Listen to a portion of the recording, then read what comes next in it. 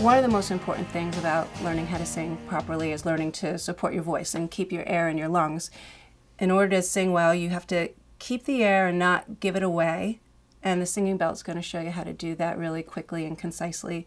I was singing for 15 years, taking lessons and performing, and before I learned what support was, I heard support your voice, and I would puff out my belly or puff out my chest and try to hold, but none of that really has anything to do with supporting your breath. What you like, what's worth craving. If you think of a balloon, you have all that air underneath and then you squeeze the top and you get that sound. It's just a little bit of air making that squeak. It's all that air underneath supporting that little bit of air that gives you the sound. Same thing with your voice. One day you'll be singing and you're not having trouble. Another day you'll go back and you go, why can't I reach those notes? Or why is that hurting?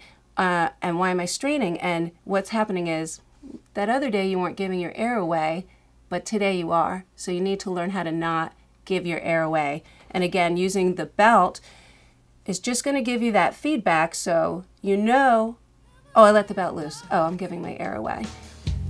Could this be apathy? Carelessness makes us cruel and shameless. For my students, I just really wanted to make sure that they didn't have to struggle for 15 years not knowing what support is. And I feel like they come in the door, I can put the belt on them, and literally within minutes, or certainly within a lesson, they go, oh, that feels different.